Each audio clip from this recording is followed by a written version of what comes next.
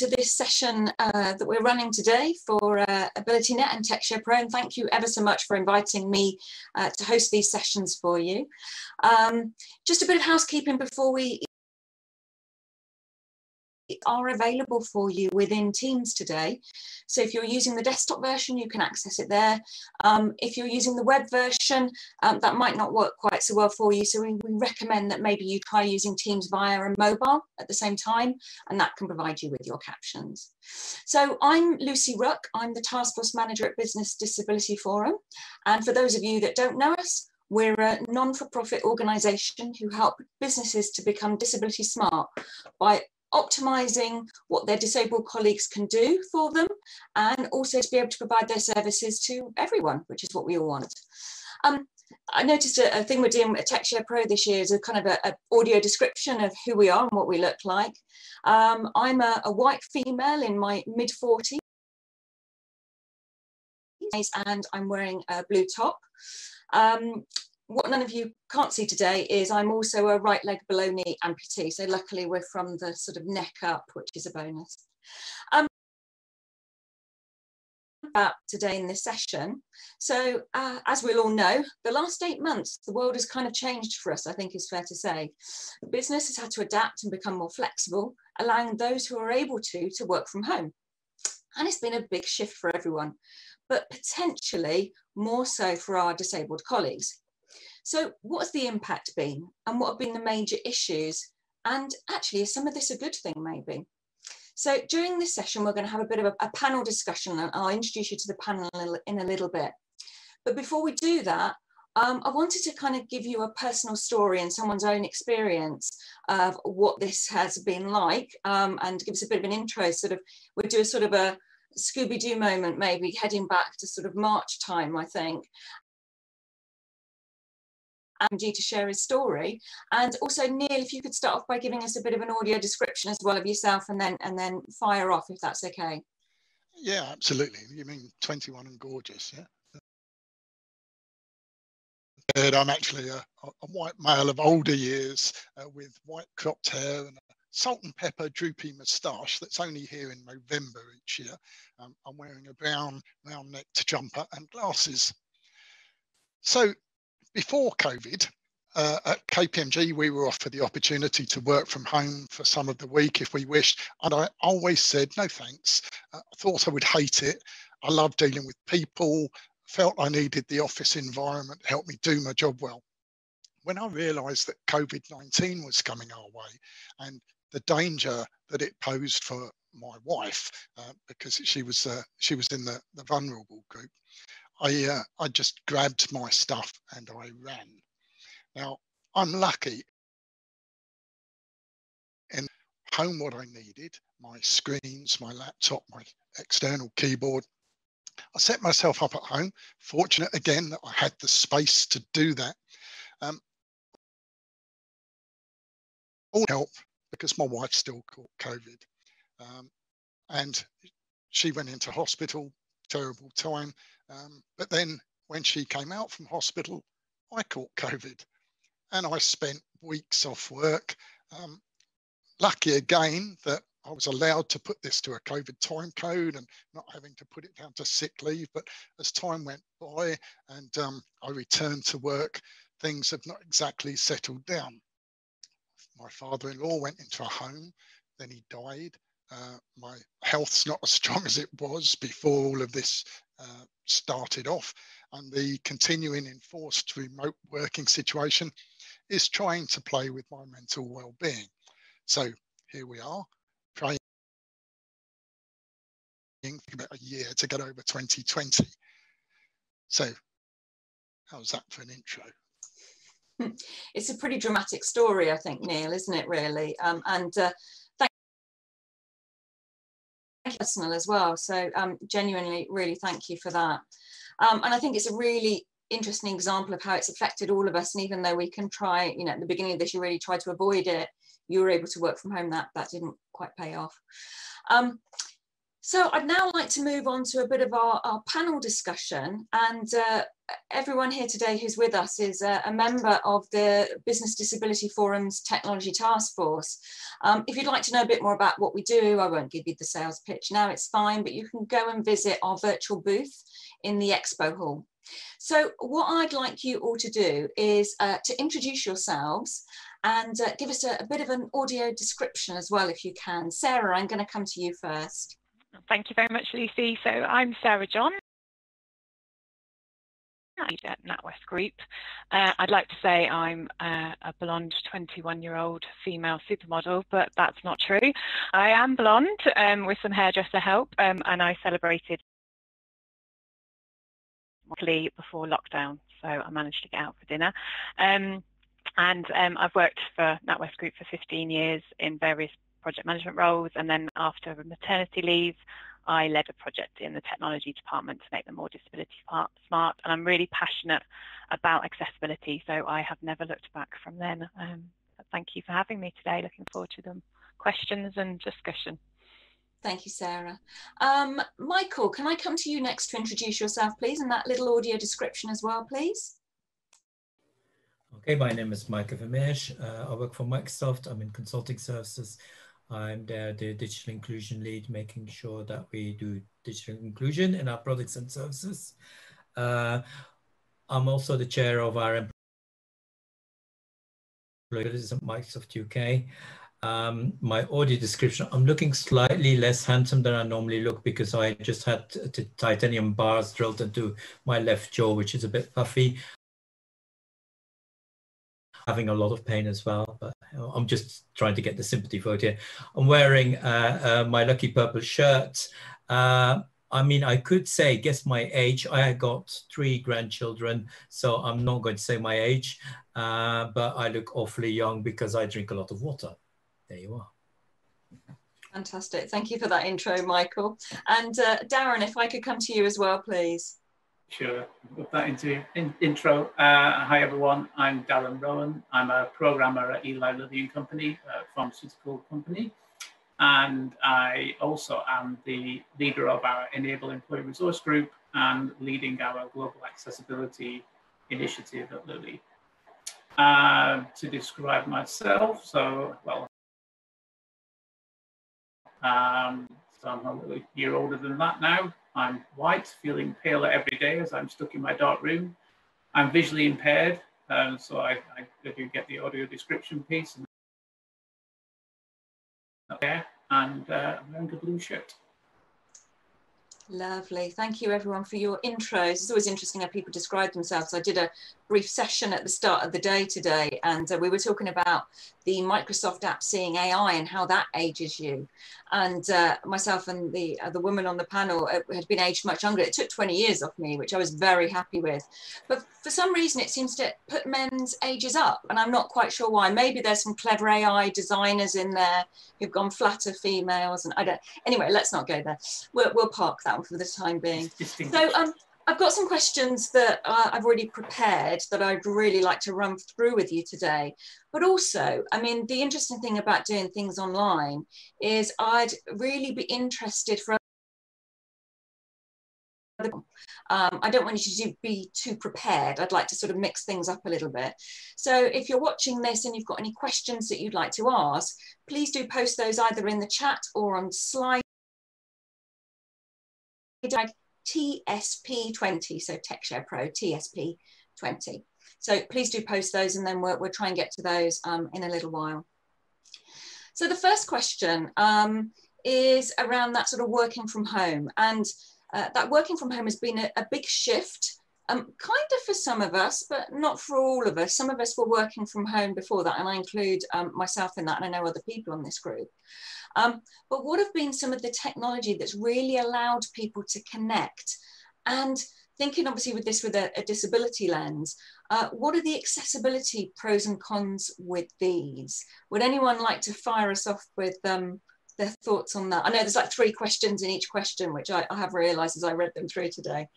Anyone want to get us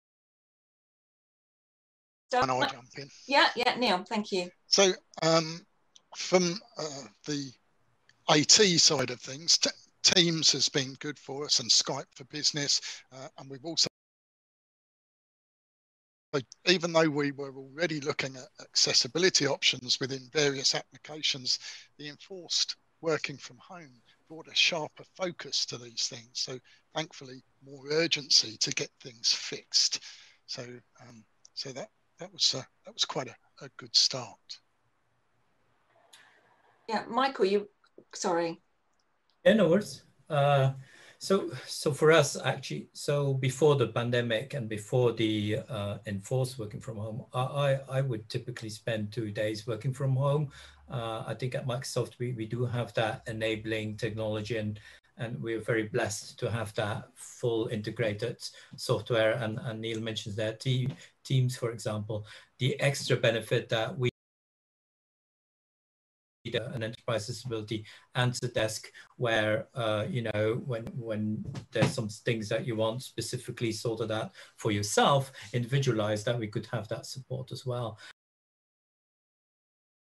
Mere fact, because of the volume and the requirement that we are now all working in these circumstances, has accelerated the technology, where I remember in the very beginning of the pandemic, we didn't have raise your hands yet, and we didn't have speaker attribution. So we actually had an acceleration of that technology into our products to make sure that we can do this working from home and virtual collaborating even better. So in that sense, very good. But are we already on the not so necessarily good things? Yeah, go for it, Michael. You know, technology also we've seen, and we started to use that more as well. For example, in workplace, we're working, and where the boundaries should be, whether we should have a bit more time for ourselves. Technology was already helping there, but and when you get more and more through the pandemic, what I also have seen is that technology in itself is not enough, and that could, you know, that could be a discussion in itself, if that makes sense. We humans can break the technology as well, if that makes sense. Yeah, it does, and I think we'll probably come on to that in a little bit as well. Darren, I'm aware you wanted to come in on this question. Yeah, like yourself, Lucy, I've been working from home for a while. I truly started from the middle of last year, permanently working from home. And that's really because of my role being a global one. And I was traveling into an office when I found that I was really on Teams most of the day.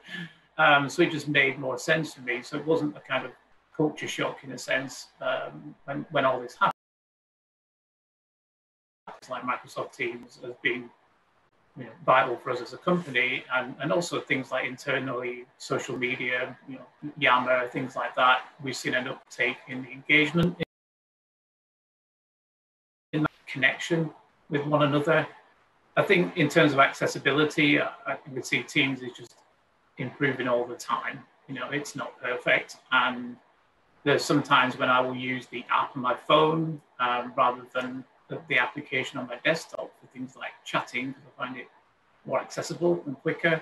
But for other things, it's, you know, getting around and finding where your things are. For me, it makes sense. For some people, maybe I've had reports from people with ADHD, they struggle more with it because there's too much going on.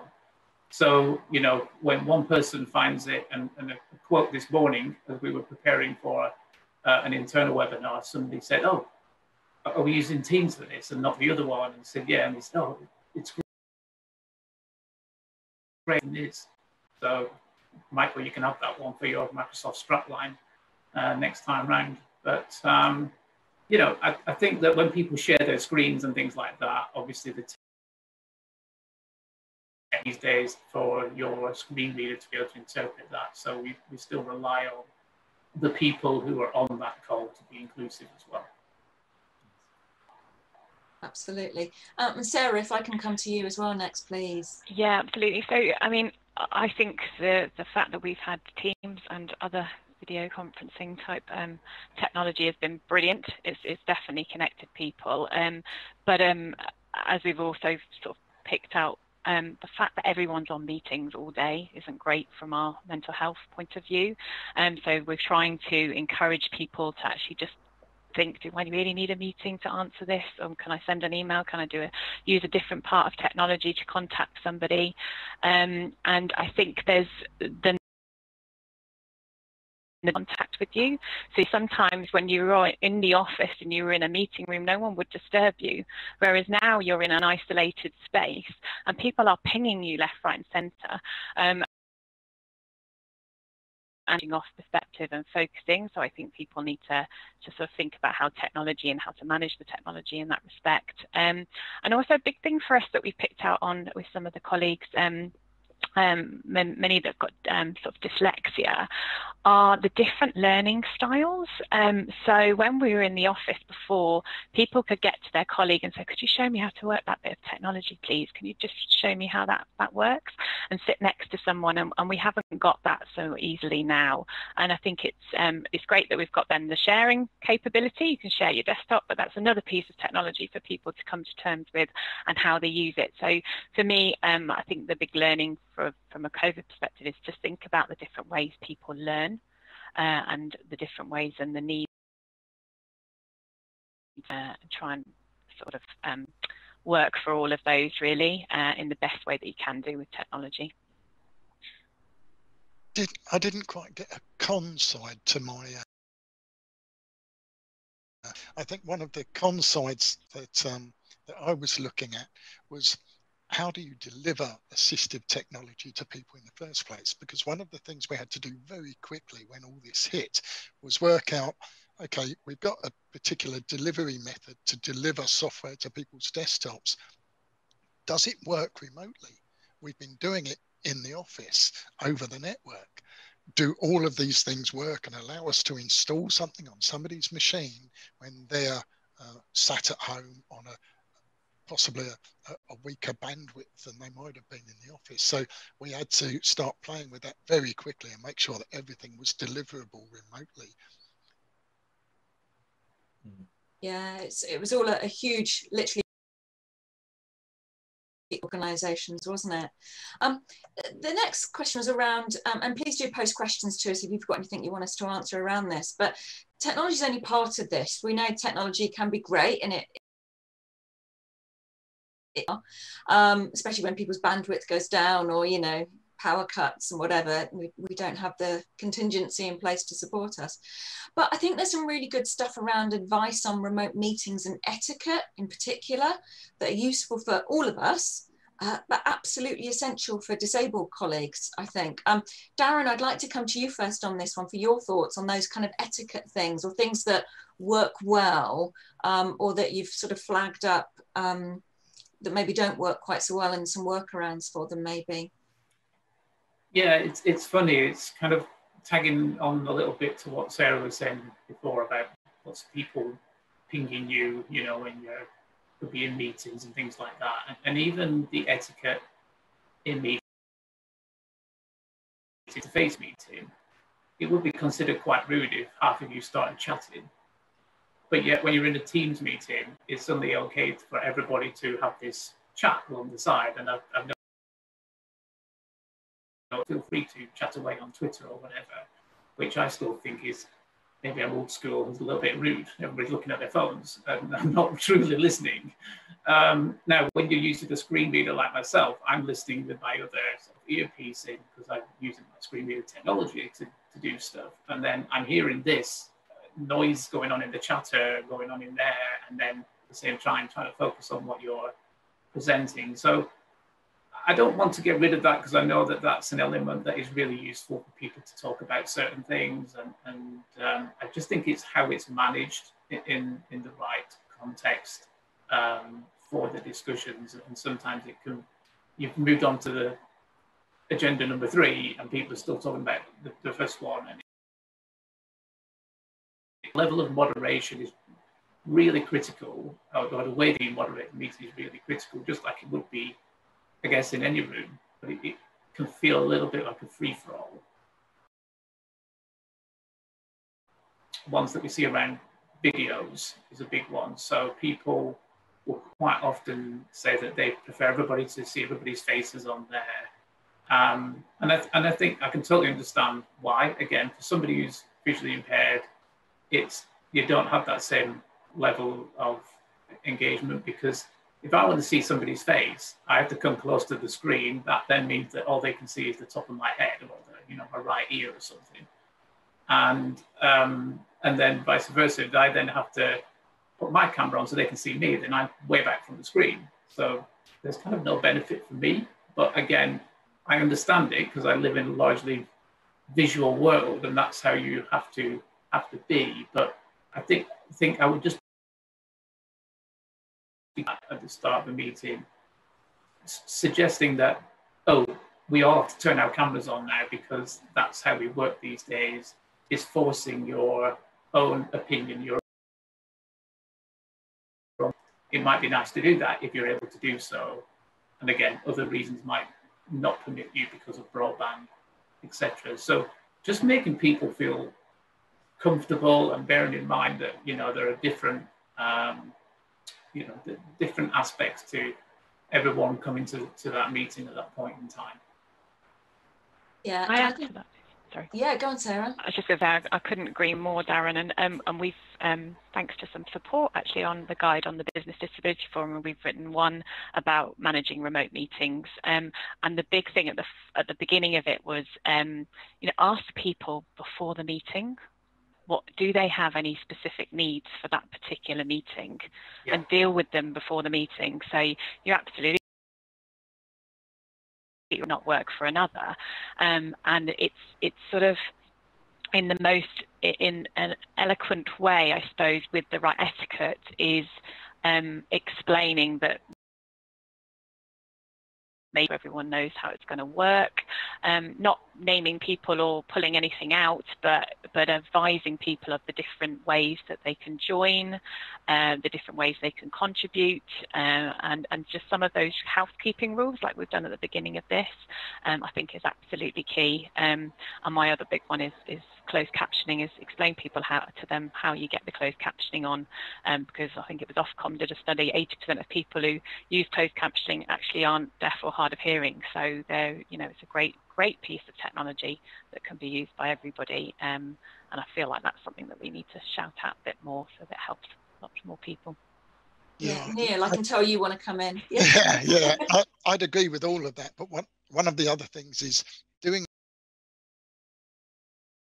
asking people before the meeting, but ask them long before the meeting if you can, because some adjustments take time to prepare. For example, if you've got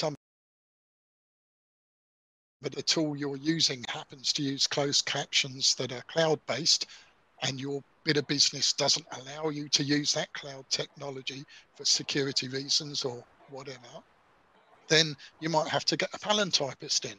You have to order a palantypist up front. You have to have them ready to sit in on your meeting.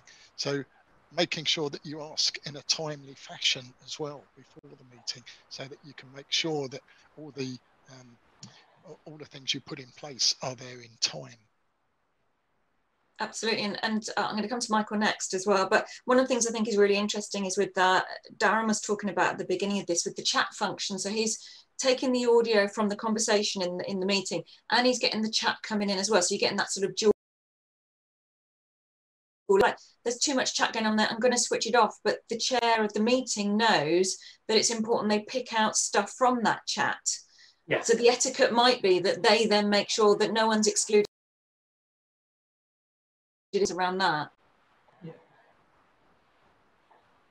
Absolutely. I mean, it's a skill, right? It's in moderating meetings and hosting meetings, and I think it's a completely, little skill in terms of, the importance that it bears onto the people participating in that session, in that event. And let's not forget, some of the meetings can be quite large, so it is quite difficult to get to all those people. But I think having something, one of the ideas we've toyed around and we still haven't quite got there, is having almost like a template that we start with each meeting, whether it's kind of one slide thing or whatever, but including the invitation, something that gets people in that mode of thinking inclusively around their meeting.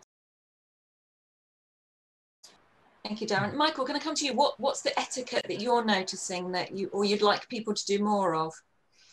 Oh, it's kind of interesting where I've already seen is that there's on the one hand, people with disabilities kind of have always asked, can we work from home? And because they face so many barriers coming to the workplace and to start with. But there are groups out there, I think we mustn't forget that at work, you might have certain adjustments already, like bigger screens and all of that kind of stuff, where then suddenly you move home and you might not even have a desk, or you have to share that desk with a dog, kids, a partner, and all of that kind of stuff. And that in itself, especially I've also seen with people who are neurodivergent, that they actually, the mere fact that they would have to work outside of the zone that they normally would work in, breaking their routine, like that, and move to your question and move that into where our work days are almost like 8 hours if you're lucky, because it's often more sedentary, sitting on that, having people with more and more back pain, all of that kind of stuff. I bought myself a gaming chair because ultimately, you know, because I know I only have one spine and I need to treat it well. But then, and that is almost linked with that etiquette. What I mean, although, for example, we would have all AI helping us, introducing us focus time, helping us, introducing us, hey, why don't we schedule regular lunch breaks for you? We've had human ingenuity checking your calendar and saying like, oh, but that was just AI plugging in these breaks for you. So I can very easily just put a meeting in there or chat to you. That was artificial intelligence helping hear you from workplace analytics. So that is I think the genuine etiquette needs to go together with, let's the technology definitely help you.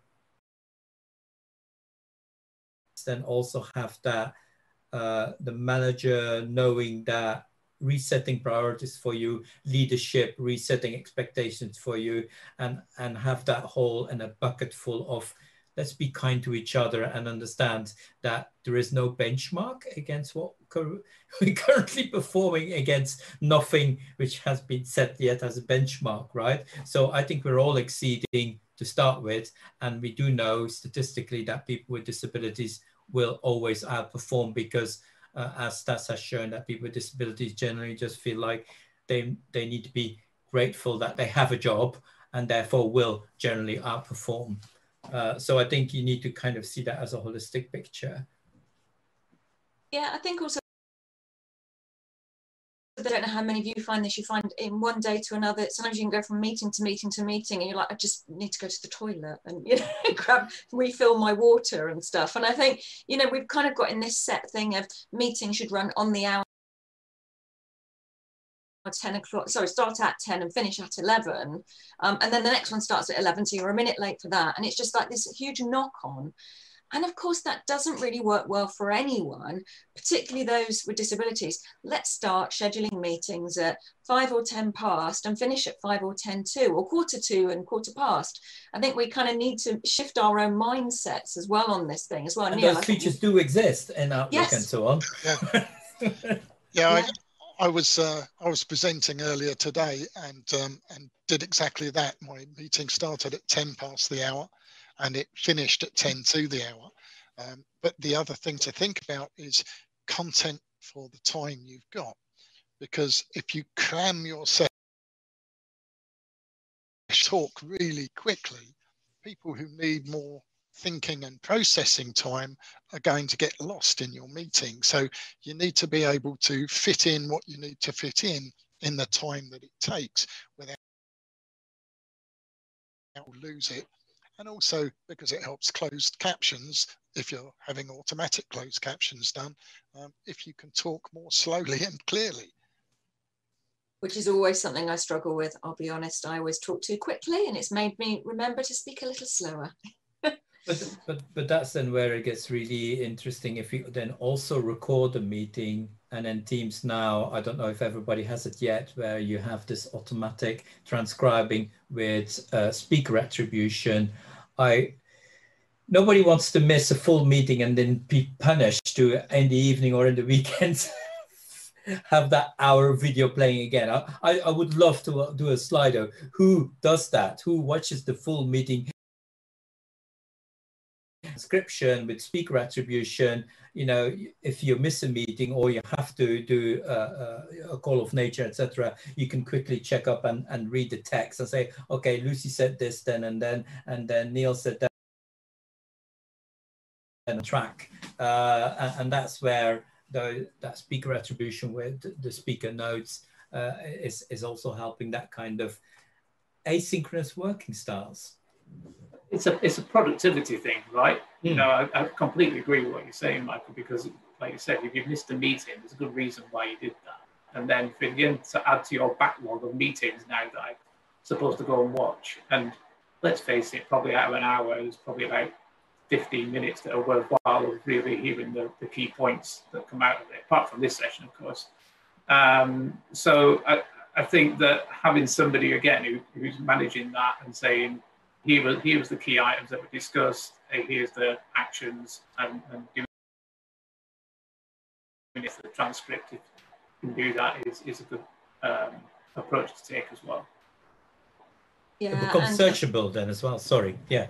That's right, I was going to say, and of course, those transcripts and captions that you've already referred to, Michael, are all so that sort of allowed us to give people those options. So if they want to like watch us and then read it all back through, then it's like a double whammy, really, isn't it? Life couldn't really get much better. Okay, I'm going to move on to the next question I've got. Again, if anyone's got any questions for us, please do dive in. We'd love to hear from you and have you get involved. So we talked a little bit around the etiquette of the meetings, but what else do colleagues need to think about in terms of accessibility when they're creating content and documents, etc.? Are there some simple mistakes that people make, and how can we help them to get better? Michael, I'm going to come to you first, being our Microsoft accessibility guru. Yeah. I think that's Hector and all the champions, and then I just pitch in. You know, still the favorite is very much you don't know where your content is going to land, and actually for the first time we are really very digitally connected, right? So checker in our platform, which is pretty much everywhere, do use that. I mean, because even there, it could be a colleague who will then need to pass it on. And again, I always shock horror people with saying, surely we got disabled employees, surely we got disabled customers.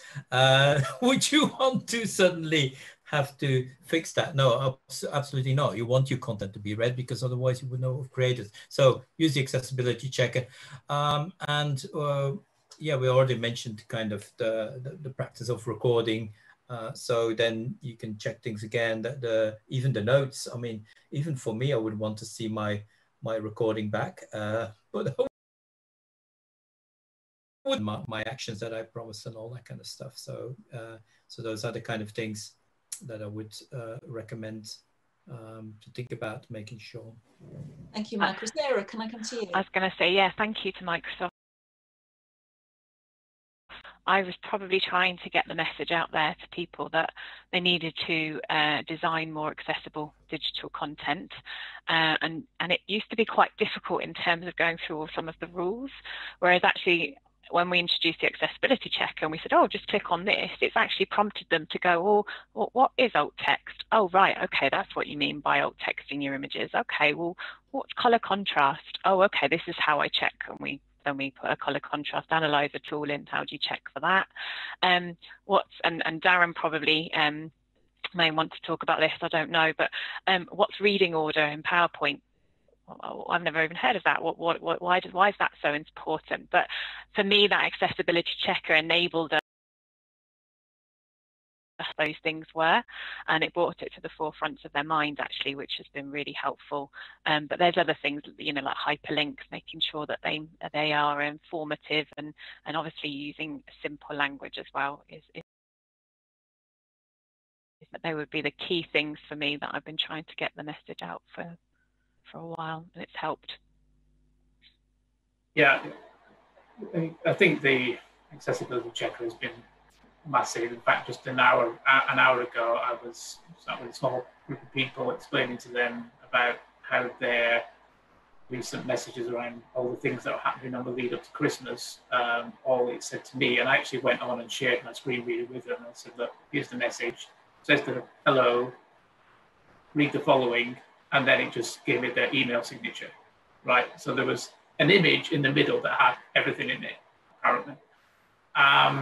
So, you know, I kind of said, look, we don't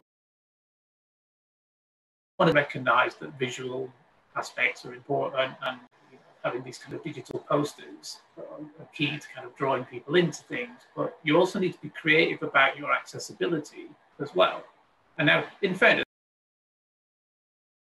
there's nothing really about the accessibility checker, even though we have been trying to promote it, but you know, you can't get everybody all the time. And so they were genuinely interested in what these things are. And just trying to explain then that this isn't just, you know, for me to read this. This is for people who, so people with dyslexia, people who prefer things just written in plain English as well, for you to be able to interpret that well. Sometimes the colours that you're using will not work well with people with colour blindness. Using shapes and patterns when you've got things like graphs and symbols, you know, when you're trying to give some people an indicator of a status of something. There is a whole bunch of the checker is one really good way to start just building a habit around it. I think the other thing that I like that Microsoft have introduced is this ability to basically about to send you a message that, hey, I'd like my content to be sent in an accessible way, you know, so it's basically something you can put in your settings that when somebody includes me in their toolbox, it comes up saying this person, you know, requires accessible content. Ironically, the other day, somebody thought that was really cool and then sent me the screenshot back of it saying, hey, I've just seen this on your message and didn't alt tag it. So I was like, what did you see? And they were like, the thing that I sent you. I was like, okay, we need to do some more work on this. But, you know, it is great.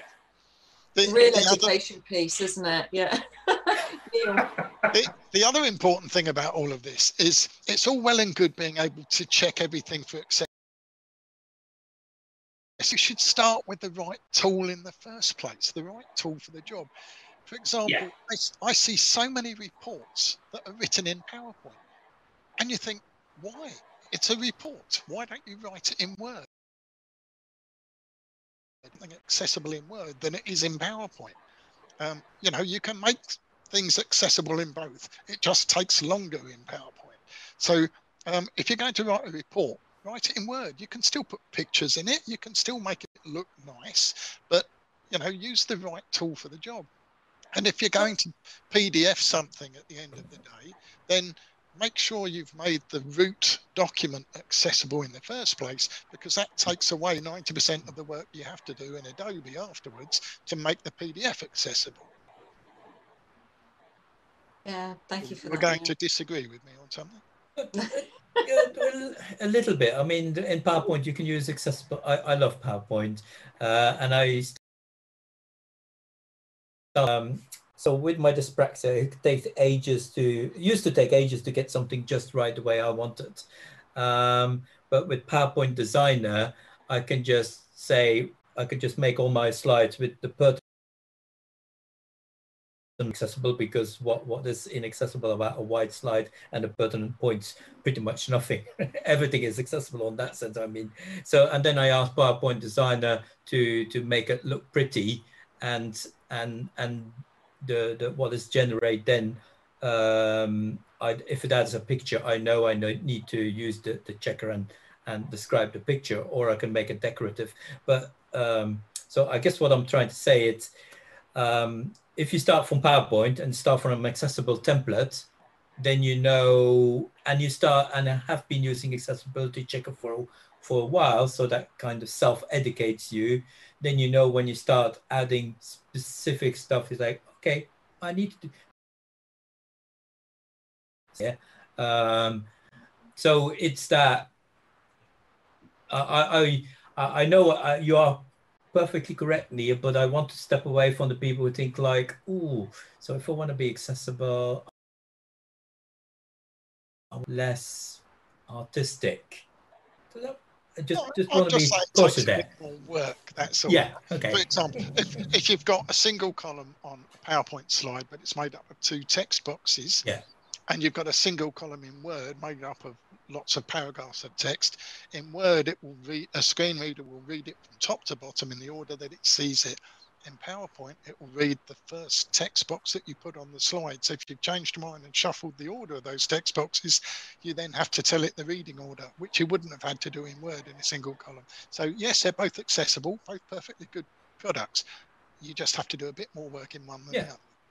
And just don't take a screenshot of the Word document and put it as an image on the PowerPoint deck. Be in trouble. Interesting conversations, and it does sort of show, I think, if you're a visual thinker or you find it easier to put that stuff down creatively rather than as text, which could be the case for anyone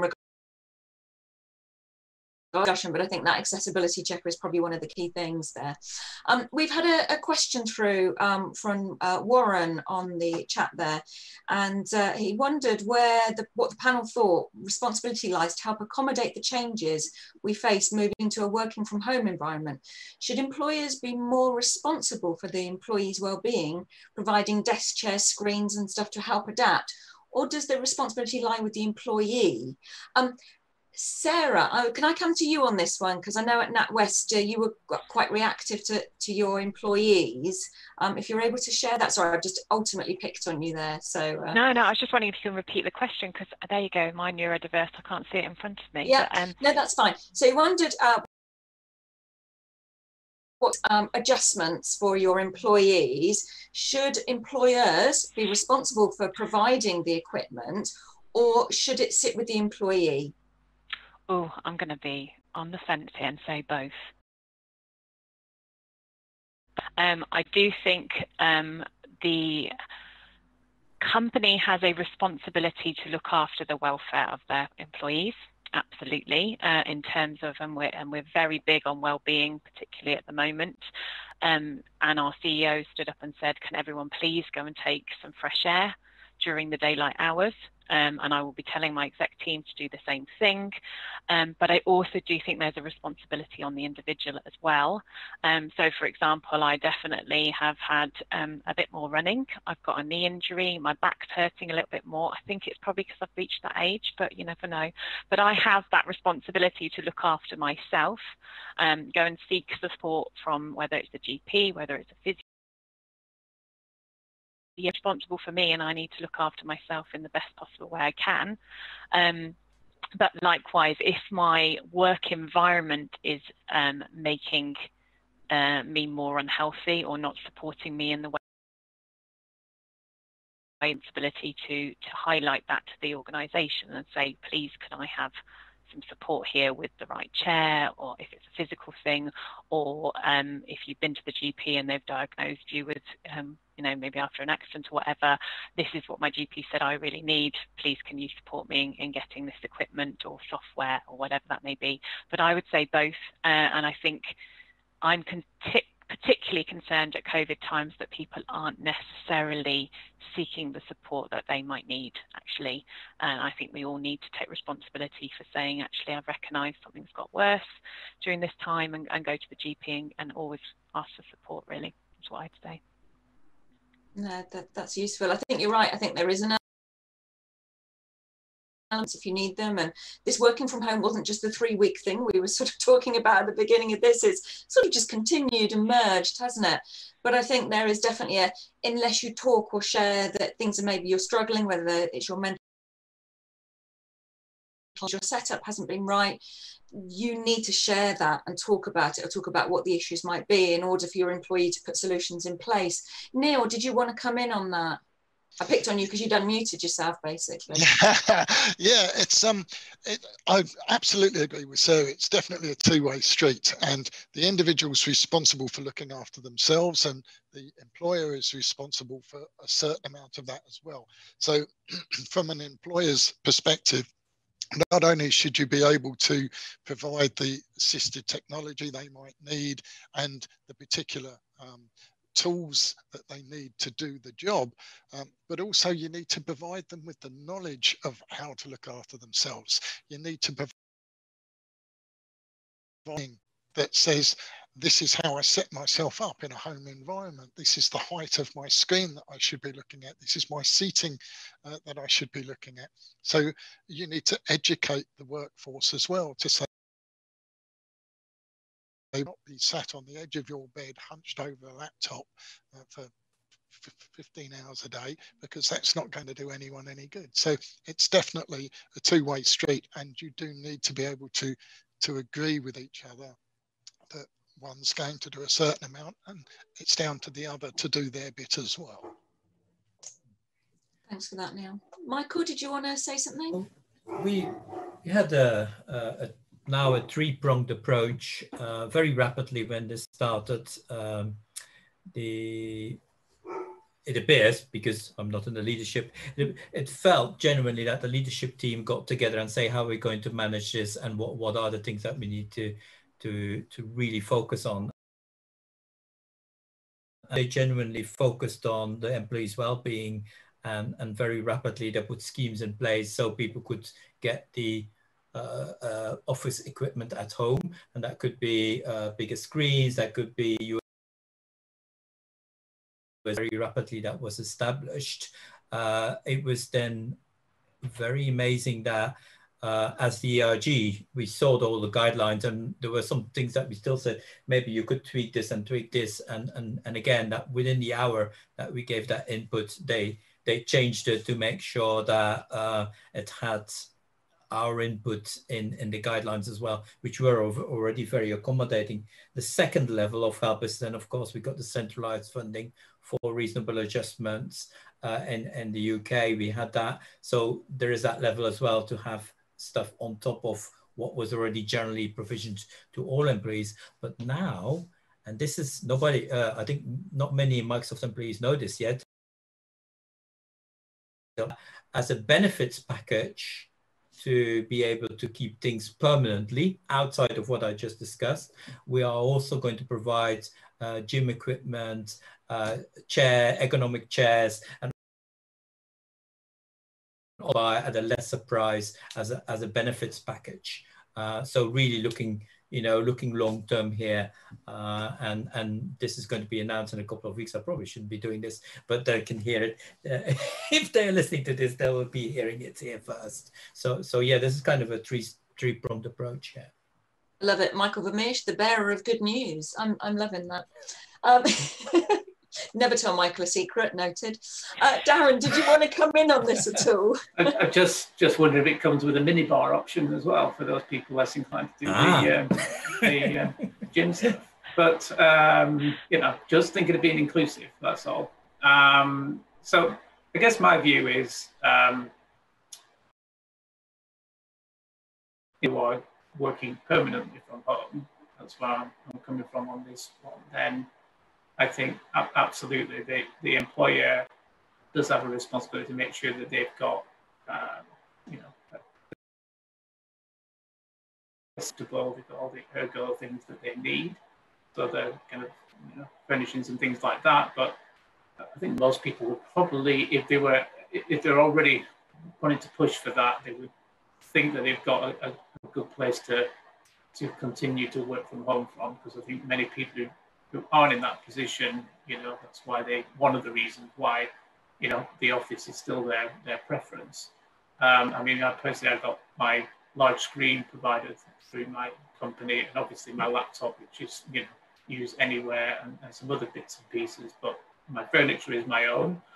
But I do think that one of the things that we could sometimes do a better job of is just explaining what you can and can't have, because quite often it feels to me that people are willing to accommodate and provide things, but it can always, has anybody asked for this before kind of feeling, Whereas I think, you know, if you're upfront and clear about this is what we can have. Now, I guess the people are worried then that you're going to open up the, you know, open up the door to all sorts of requests. But, you know, that's where your clear policy and procedure should come in around these things, just like any adjustments.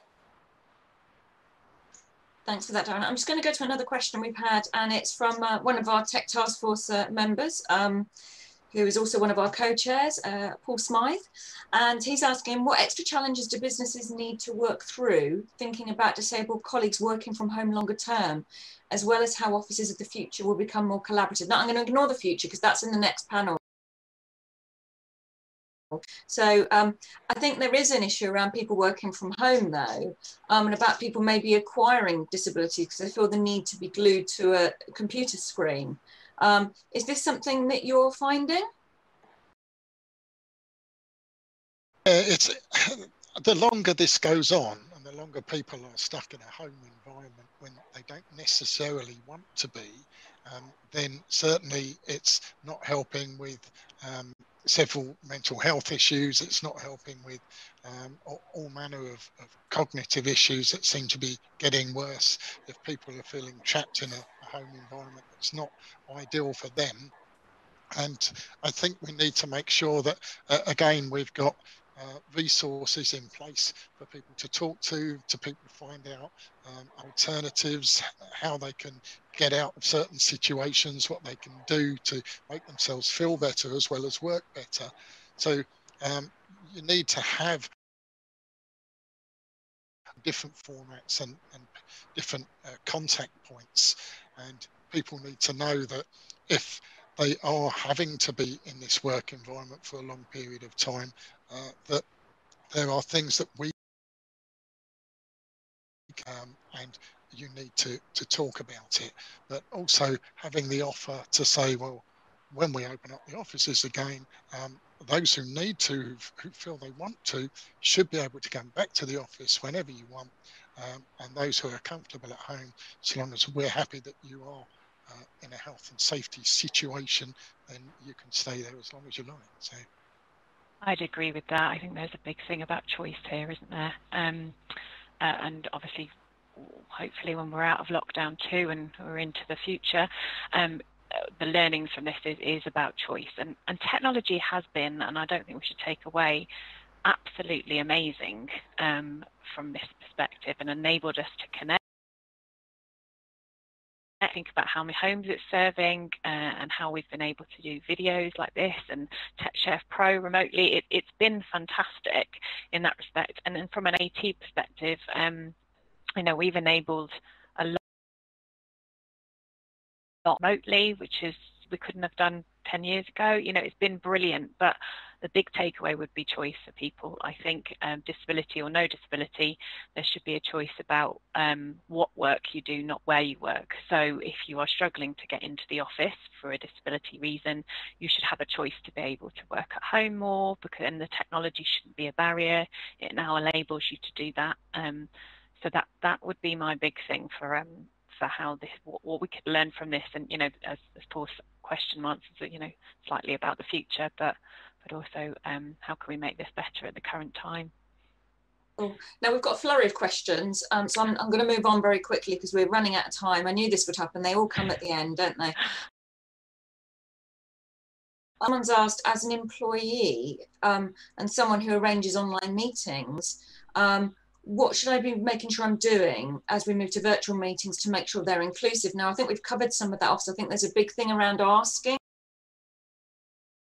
Require something, require you to do something so that they can get the most out of the meeting. So some of that is around the way you frame it, I think, isn't it? And being inclusive and just open to say, please tell me how I can help you to get the best out of this meeting.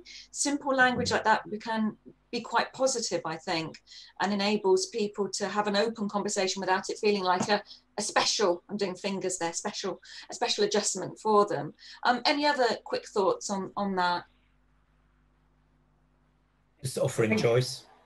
Yeah, choice. Yeah. It keeps coming up, doesn't it? The choice word. I think framing, like you said, is really key to any of these meetings. It's difficult because you never know the size of a meeting.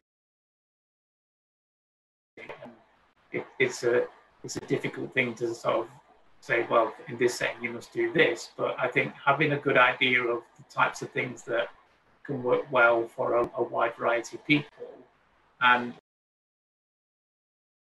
kind of almost framing sometimes your meetings with that, reminding people, like Sara said, that there's closed captions could be available in this platform by doing this, or as there's a lot of people on the call, not everybody can see everybody on there. So if you don't mind just saying your name if you've got a point to make, because that's quite useful, and those kind of things. So it's, you know, there's little tidbits of things that you can bring into the start of any meeting that gets people thinking about that and building those habits. Yeah, I'm going to move us on because we are going to run out of time. Even things like letting people know captions are available. I think all those things send out that cultural message to say we care about inclusivity and we want everyone to be a part of this. Can be really important. Okay, a last question for all of you, if we can cover this off with some. It's probably 2 minutes, to be fair. I'd like to finish on time. What lasting benefits would you like us to maintain from the last 8 months where everything's been turned upside down? Because let's be honest, some of it has actually been quite good. There's been some benefits from this. I'm going to come to you first. What quickly would you like us to hold on to? Business case for working from home. It's been made a nonsense and not needed anymore, which is great. Disabled staff often had to build a case for not being present in the office, and it's finally been seen that it doesn't matter where you are physically so long as you can do the work. Perfect. And we did actually a big workplace adjustment survey last year, and that was the most requested adjustment from employees. So yeah, fantastic, Neil. Sara, can I come to you, please? Totally agree with Neil. Organisations have more confidence that this is going to work now, and then I'll go back to my choice one. You know, give that choice. So people who've got disabilities that cause pain, neurodiverse, prefer to work in quieter environments so they can be at home. That choice to work. Thanks, Sara. Michael, can I come to you?